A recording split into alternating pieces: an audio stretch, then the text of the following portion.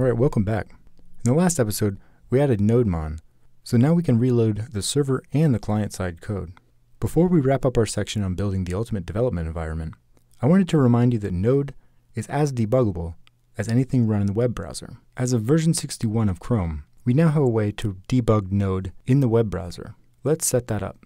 In our package.json, let's change NodeMon and add the flag inspect. Now when we rerun our dev server, we see that we have a debugger listening on this WebSocket port. If we pull up our DevTools, we see now we have this button. This is the Node logo. Now if we press this button, we get a new window. Our debugger is listening on port 9229. So if we add localhost 9229, which is the default, we have full control of our Node environment. Notice the console is looking at the main context of Node. It also looks exactly like the output in our terminal, without the colors.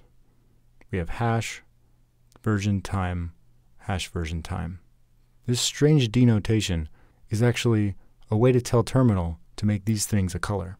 So it's not exactly the same, but it's close enough. Now in sources, we see that we have the entire Node library at our disposal.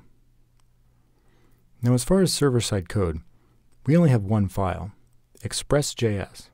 Let's add a debugger to express.js and see what happens. Save it. It reloads and immediately takes us to the Sources tab and pauses right on the debugger. That's really cool. So now we can look around and see, here's our static middleware. We're able to add watch variables and look at the call stack all the way up and down. You can see Express is right here, but we also have some Webpack code. If we expand this out, the variables of each of these things are denoted in the red color. We're able to look at pretty much everything in here.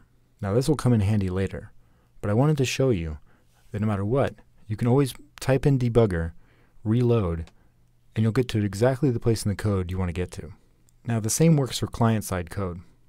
Let's resume the debugger, and now we have a listening server.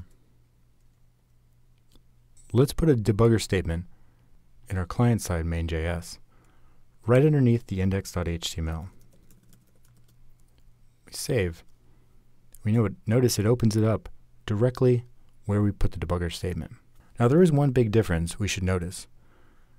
These require statements are replaced by Webpack require.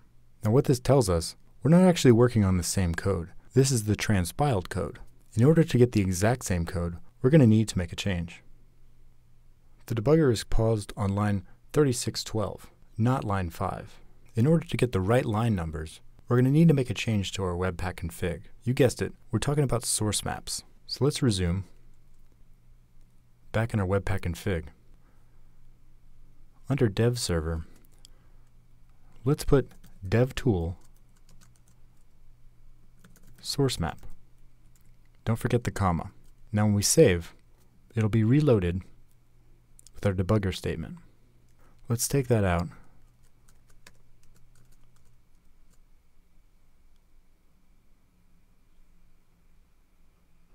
Alright, it reloads and it pauses on line 5. Exactly the same. If you notice, we also have a hint here in the comments. What file we're in? Main.js. And at the bottom it says source mapped from main bundle.js.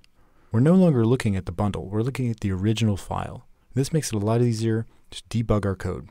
If you notice in our output, we have one more file, main bundle.js.map. This is going to be a bigger file than our main bundle.